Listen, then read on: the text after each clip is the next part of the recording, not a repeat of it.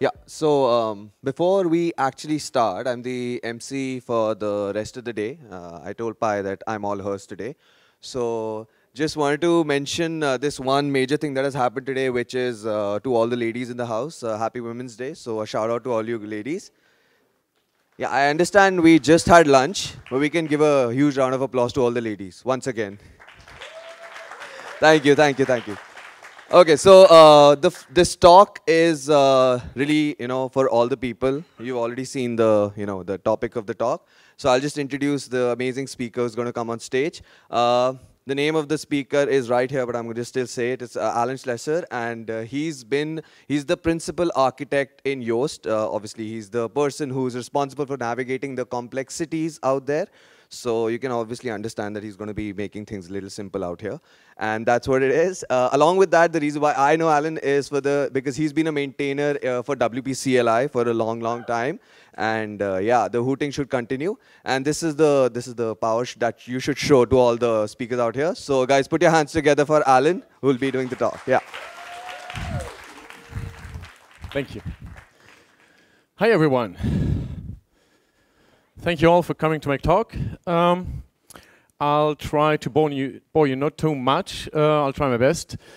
The talk I'm giving today is about code quality, so software quality in general.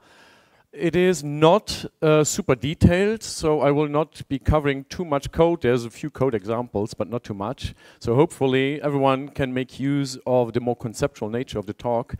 I want to really try to get you to approach your problem solving when you need to create software in a different way. So I have a bit of a mindset shift.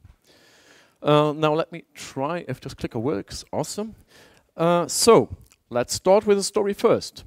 There was once upon a time a young little machine called the Mars Climate Orbiter. It was built by NASA as part of an ongoing series of missions to explore Mars. It was launched on the 11th of December in 1998. And its goal was basically to enter the orbit around Mars and keep circling around Mars to capture climate data about Mars. And it was part of a larger initiative where that data would be used for later projects as well. When it tried to enter the orbit, the navigational data that they received in the NASA control center was a bit misleading. They had discrepancies in the data.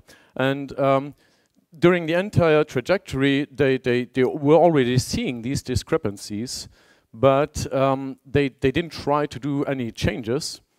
So the calculations were that the parallapse at altitude, so the altitude at which it would try to enter this orbit, where it would then automatically circle around the planet, that was calculated to be ideally at 226 kilometers. Then, when it started approaching the planet, gathering more data, all of a sudden the calculations changed. So they had an altitude that was 150 to 170 kilometers.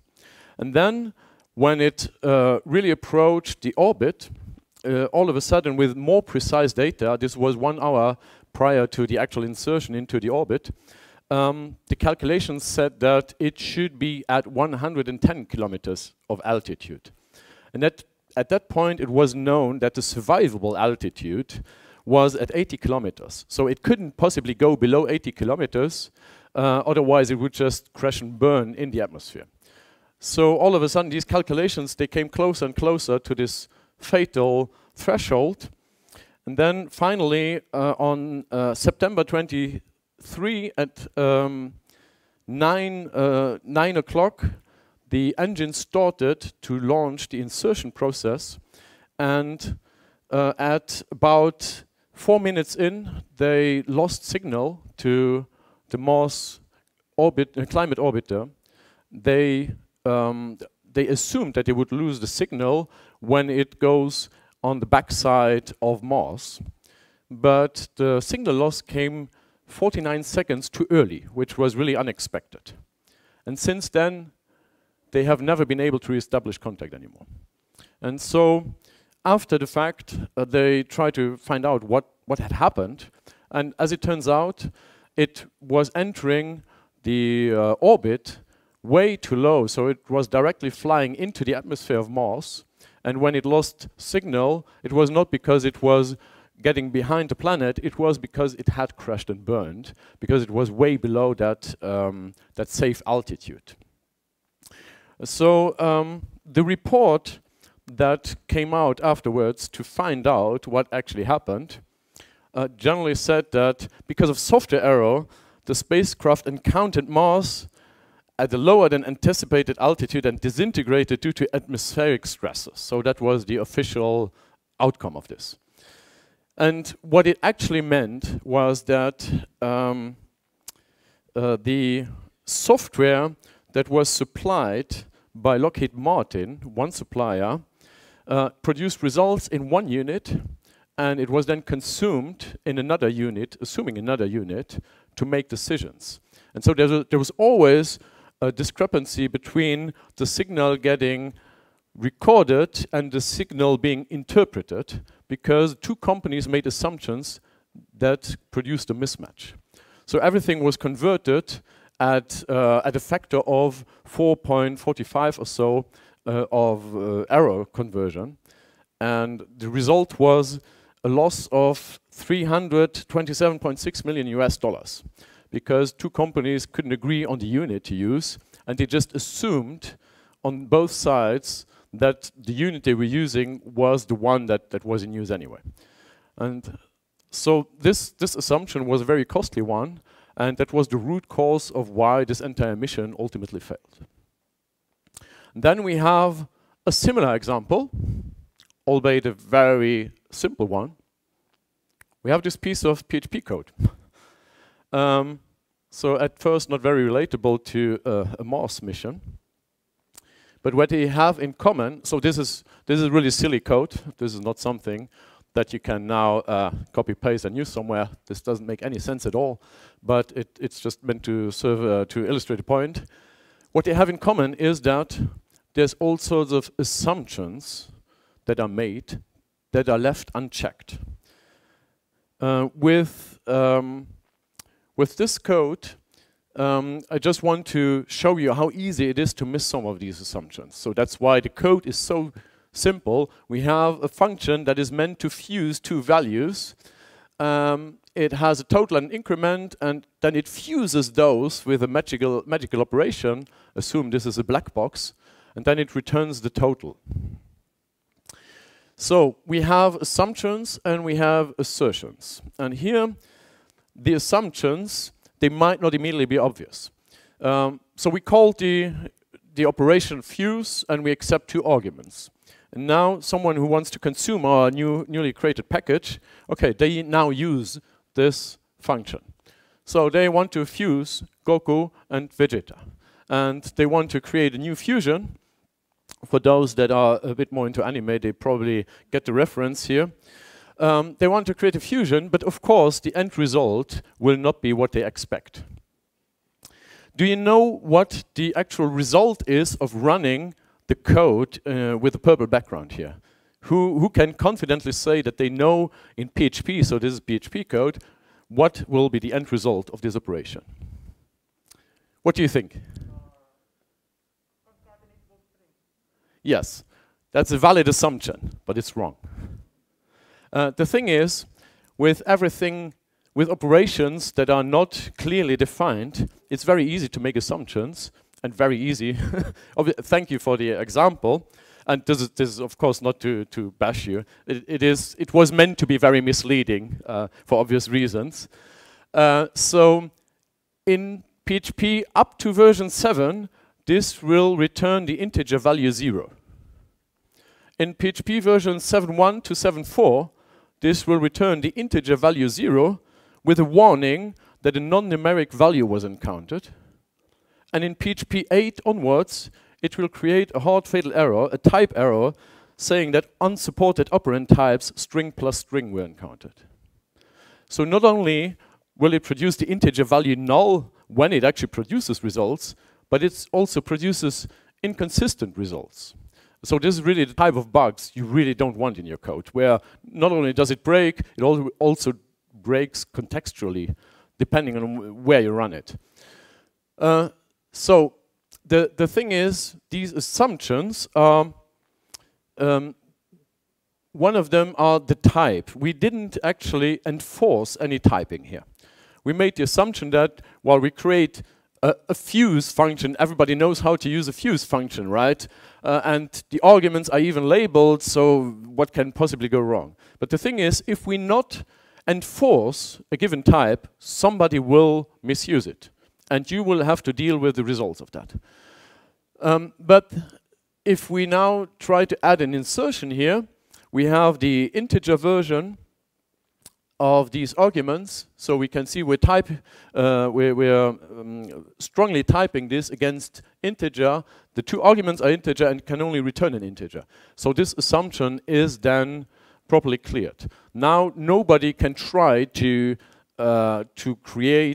use this function with two strings, and if they do so, they will actually have an error on their own end saying that they are just using it wrong.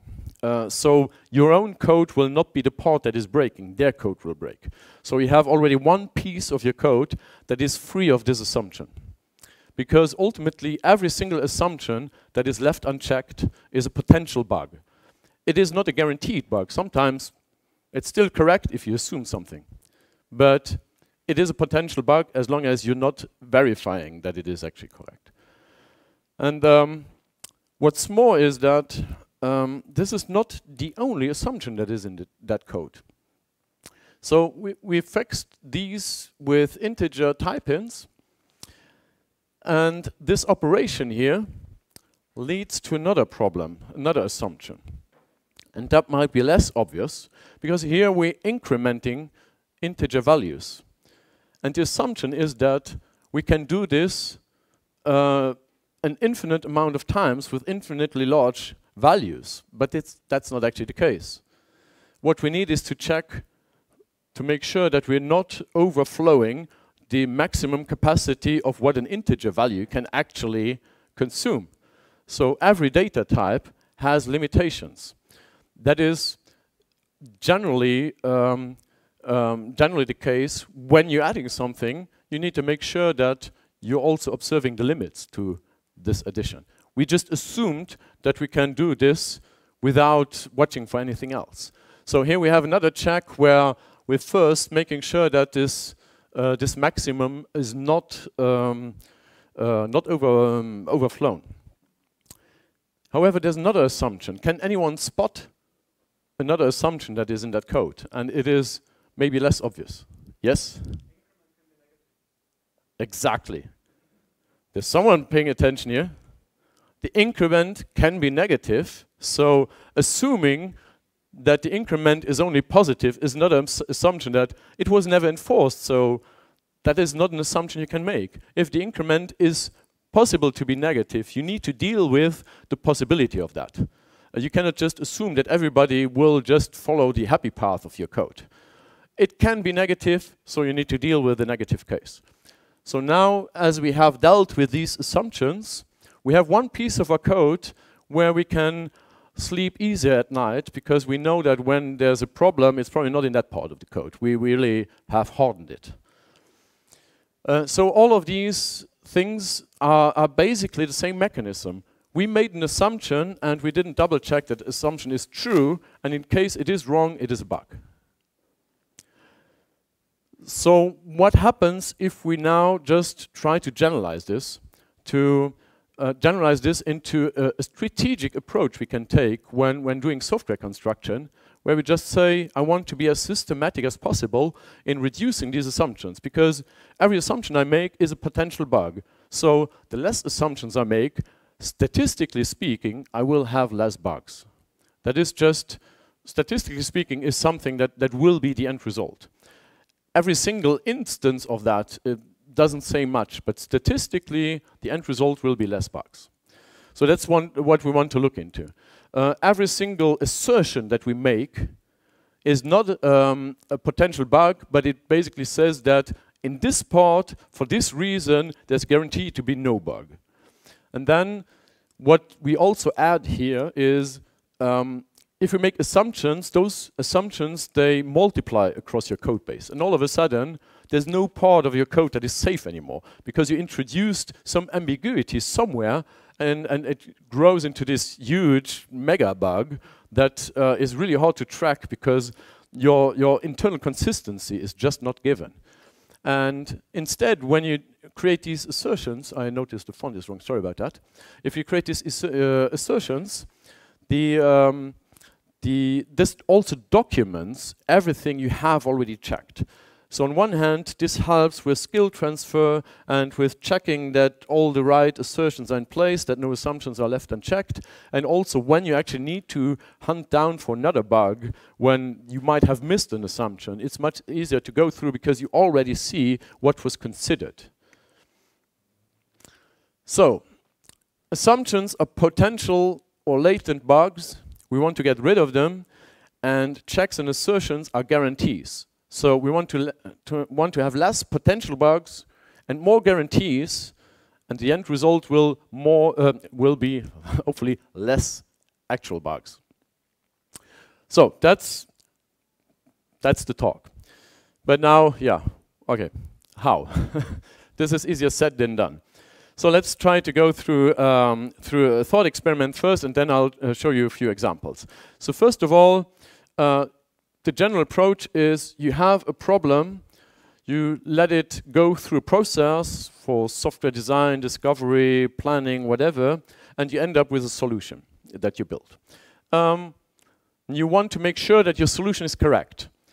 The thing is, first of all, how can you check whether the solution is correct? One thing is that you can have all sorts of automated testing and so on in place, but usually that type of testing that checks whether the solution matches the expectations.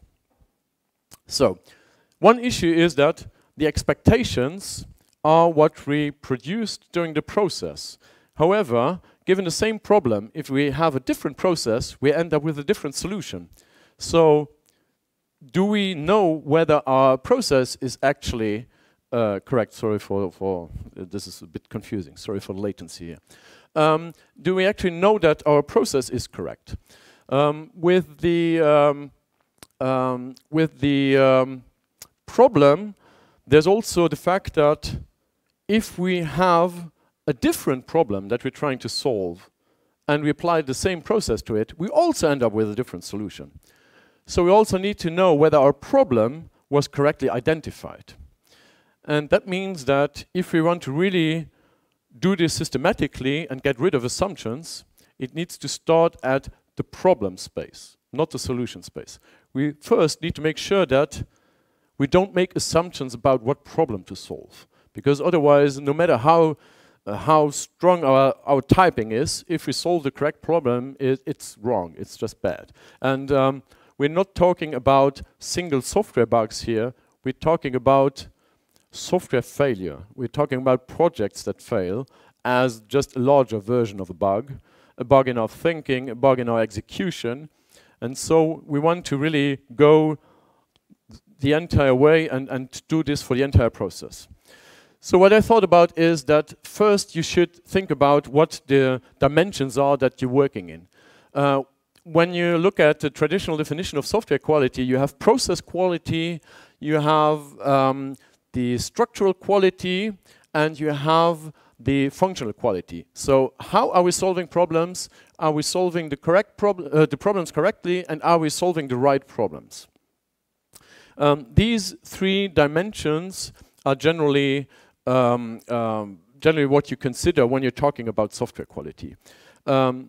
When you do automated testing, for example, that would be the structural quality. Are we solving problems correctly? But if you then do user acceptance testing, that is the functional quality. Are we actually solving the right problems? And all of that is tied in a process that makes sure that we're correctly collecting data, we're feeding the data back into the development process, and so on and so forth. But this traditional display of software quality doesn't look at this iterative approach of slowly converging towards a a system where you introduce less assumptions. So what I propose is that you think about software quality in a revised way. First of all, by having functional and structural quality, they need overlap. They need to have a way of checking each other to making sure that you cannot have perfectly fine unit testing that perfectly solves the wrong problem. You don't want to have one thing be completely independent of the other. They need to counter-check each other to make sure that you cannot fool yourself into the wrong confidence by having tests validate something where the tests just start with the wrong expectations. So that's why there needs to be overlap. And then the process quality should be something that envelops the entire thing. Where imagine that you're doing this automated testing, and then there's requirements change, and you make changes to your code, and then you run the automated testing again. Everything is green. Okay, we're good to go. But how do you know then that your tests are actually testing the changes in the requirements needed? Because it might just as well be that your tests don't actually cover that part of the code, or that they don't cover that approach to solving the problem. So the entire process needs to be built in such a way that there's always like this double checking for everything, where like for example, you might get the requirements in such a way that as soon as these requirements are part of your project, your tests start to fail, no matter what. And you need to make changes to get the tests into a green state again. So this all should be something where everything relies on each other to make sure that you cannot get to a sense of false confidence where, again, you have assumptions that are unchecked. And so there's 3 phases, I think, that you should go through when you want to manage that. First of all, there's the clarify phase, and I completely came up with these phases. So this is not something you will find in books. That's just my way of thinking through it. First, you need to have a clarify step. You have requirements, and that is what the client wants. They told you, yeah, we need X, Y, Z. And probably everyone who has worked with clients has already had the situation where the client is very adamant that this is what we want now. We need to build this. However, the thing is that there's also the problem domain, and there's the boundaries of an acceptable solution that also need to go into the requirements. So when you collect these requirements, don't only listen what the client wants, because you also need to know what the client actually needs, which is not necessarily the same thing, and you need to know what the client can actually use, which is also, again, a different thing. And your requirements should include all of that and come up with a solution that solves for the entirety of that. Because otherwise, you might actually build the thing that the client wants, and the client cannot use it, and it's not what it needed, what they needed. So that is when you try to clarify the requirements, make sure that you clarify all requirements. And there's functional requirements, so the features of the software. It needs to be able to print in color. But then there's also the non-functional requirements. Those are the properties of your solution. It might be that there's really hard restrictions, hard thresholds that you need to hit in terms of performance, for example. You're building an API for someone, right? Every time you do a request, it just takes 3 hours to solve. Okay, it's completely unusable. If the performance is a factor in the success of the project, it needs to be a part of the requirements, and you need to solve for it. This is the same for performance, security, reliability, usability, all of these non-functional requirements. If there is a hard limit, a hard requirement for any of these, they need to be part of the planning. Then there's also the boundary conditions. There might be laws in place. So yeah, if the client needs insights into their customers, it's great to collect all the data that you can get from your customers, but there might actually laws that tell you that you're not allowed to do that. So all of those are also requirements that need to go into this process. And then documentation is key. Any requirement that is not documented, it cannot be validated. Nobody can actually check whether you made the right assumption there. It cannot be verified and it cannot be relied upon. So you need to document everything so that it can also be challenged. Because it's fine if you identify a requirement, but if you then build the code and build the solution and publish it, nobody was able to actually challenge whatever assumptions you made there. And you don't want to make assumptions. So every time you might be making an assumption, it helps to have other people double check what you're deciding, what you're assuming. So if it's not challengeable, you cannot use it. So document everything. Then the second step is the verify step. And what I'm thinking about here is that after you clarified what you need, you came up with a set of expectations. And then the verify step is that you need to make sure that those expectations make sense before you start building something. That's the verify step. So again, documentation is key because behavior that is not documented, it cannot be trusted and it cannot be relied upon again. So, for example, if you build an interface for something that someone else is supposed to rely upon, then of course that needs to be documented. And ideally, you'll document it and you test that the documentation, the specification, and the actual behavior are all in sync. This is very important. Then you should have contracts in place. Here I try to visualize a bit how you can think about this. Imagine that you have the internal behavior and you have your package under development. And usually you might have dependencies that you pull in. It's rare that for a non-trivial piece of software that you build everything from scratch. So you'll have dependencies. So part of your internal behavior will connect to the dependency through an interface and rely on that. And then you have, on the other side, you have a consumer where you provide an interface and they consume your behavior. So your package does things and then has an interface so that people can make use of the results. The thing is that you need to verify the documented behavior you rely on this end, and you need to verify and document the behavior others should rely on this end. And those are the boundaries of your system. The internal behavior is not that important, but those boundaries, that is where there can actually be bugs where it's not that your code is incorrect or someone else's code is incorrect. It's just like with the Mars climate orbiter, you were not in sync. You had a mismatch in your assumptions. So that is very important that you make it as hard as possible to have these mismatches in place. Again, a silly code example. So which ones of these are correct? Can you see it at first glance? It's probably hard to see from there. Because all of these look like they might potentially be correct. However, if you're not very, very used to the weird behavior of PHP and you don't double check in documentation, chances are pretty high that you get it wrong. So here in this case, it's a rather weird mixture, which ones are correct and which ones are not correct.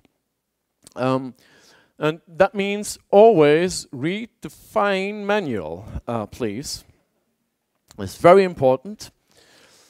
Then the third step is assert. And so now we build up our expectations.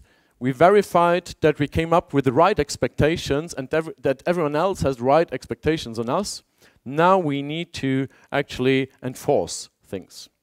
So we want to first, if we have a large system, we want to create and enforce boundaries. The thing is that if we have a large enough code base, it probably operates in multiple layers and multiple levels of complexity.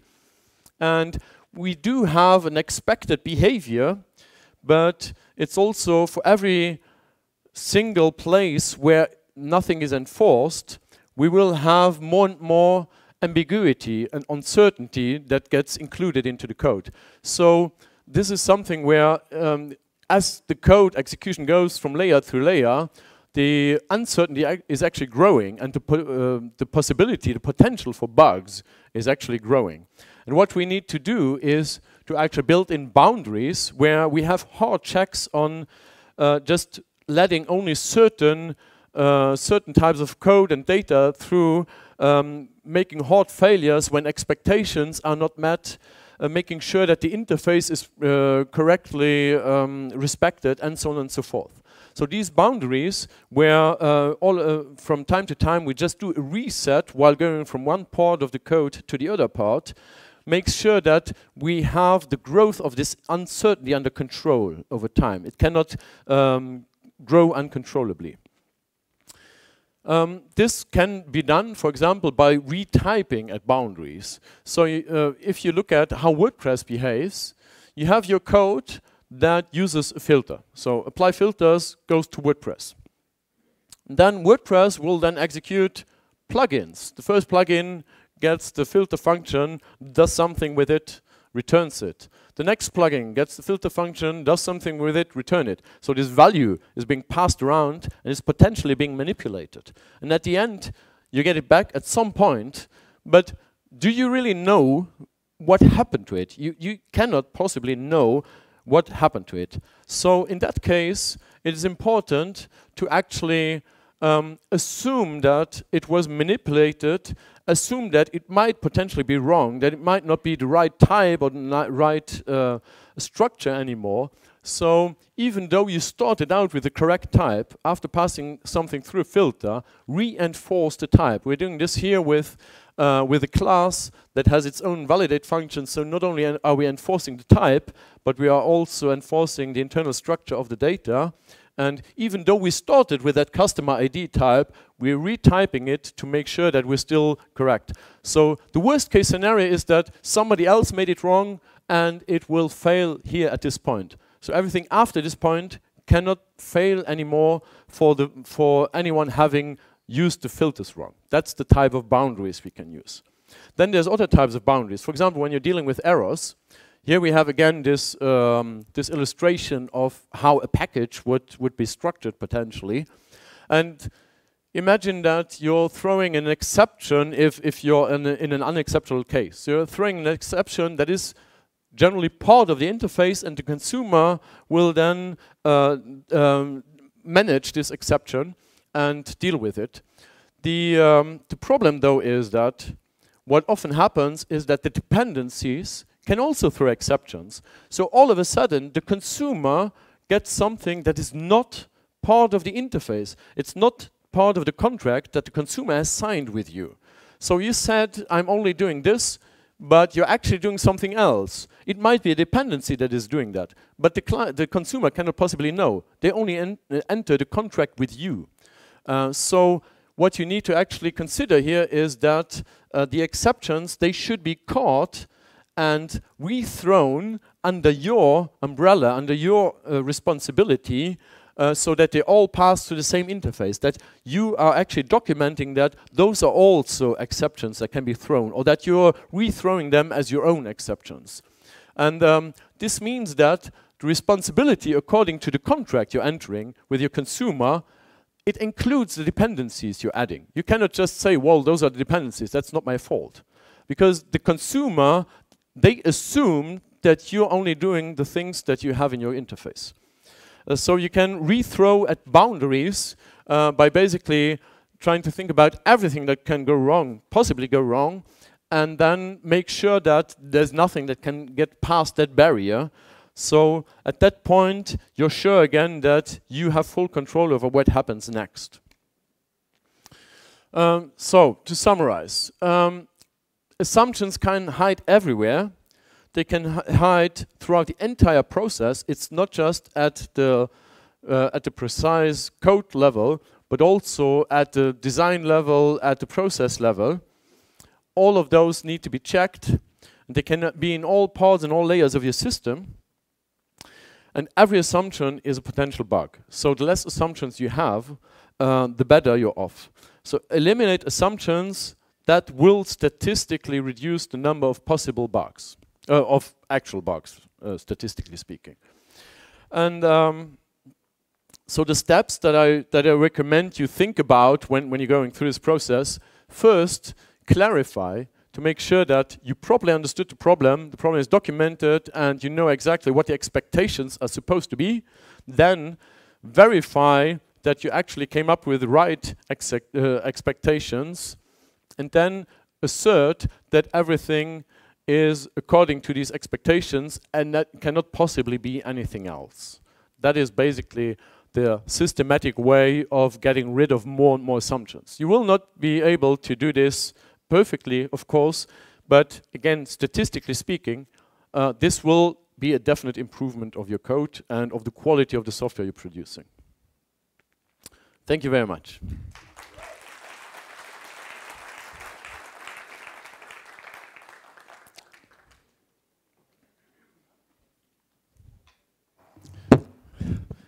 Mr. MC, please. I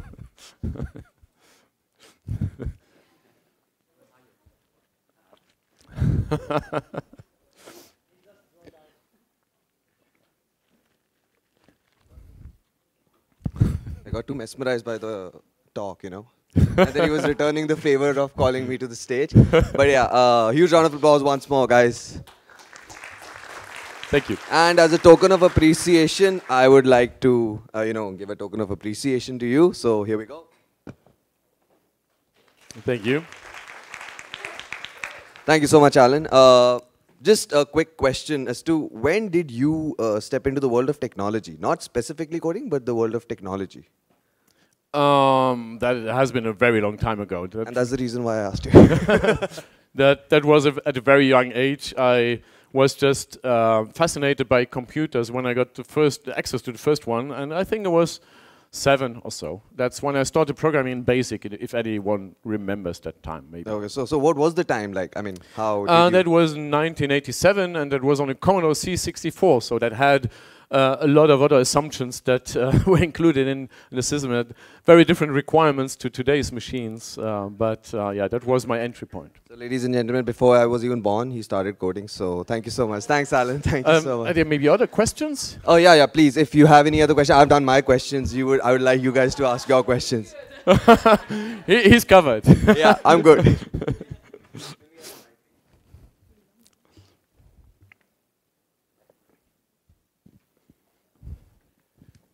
Okay, great. So my question is, as the person who write the requirement for our clients, how can we make sure that every single aspect for that we are developing can be able to serve to our customer? Because there is some situation that happened recently that we designed the system and then our client said that, hey, this is not the thing that we want. We need something more than that, and they didn't specify anything from that. And how can we try to convince them to tell us more detail about that? Yeah, thank you for the question. That's a really great question. So, first of all, you should really make sure that you understand what problem the client is trying to solve. So usually the client tells you about the solution they would like to see, but you really then need to drill down. There's systems like the 5 whys or so where you're constantly asking them, yeah, okay, you need a green button. Okay, why do you need a green button? Well, I need a green button so that somebody can push on it so that this happens. Okay, why does that need to happen? So you need to drill down to get to the bottom of what the actual problem is they need solving. And oftentimes it already fails at that step because the client doesn't know what the solution is supposed to be. So if they tell you, assume that they're wrong. They are not the expert in solving those problems. They should let you know what the problem is. But it's really difficult for clients to actually understand it and express it correctly. That's why it's your duty to then drill down deeper and deeper and deeper until you get to the bottom of it and really understand in detail what the actual problem is. Usually you need to get to a point where you're trying to solve a business problem. Clients start with, yeah, technically it needs to do this and that. But you need to drill down to understand what is the business problem you need solving. And as an example, you might have a butcher that comes to you that says, my website doesn't have enough visitors, there's not enough traffic, I need better SEO. Okay, then you need to do more SEO, they get more traffic, they get more online orders or whatnot, but they cannot fulfill them because that was never a business problem they had in the first place. So just doing what the client wants is not the right approach. You really need to drill down to understand the business problem that needs solving, the actual pain points. Then once you have that, as I showed these lists before with the functional requirements and the non-functional requirements, you should really have for you internally a checklist to go through to make sure that you covered all the aspects, that you asked questions about each of these aspects to uncover requirements that were not obvious at first, but that actually happen to be important for your client. And then finally, you need to document everything so that on one hand, you have a document that allows the client to clearly verify the results, the conclusions that you came to, so that they can really challenge that they can see, okay, that's the conclusion, yeah, that makes sense, seems like you're heading in the right direction.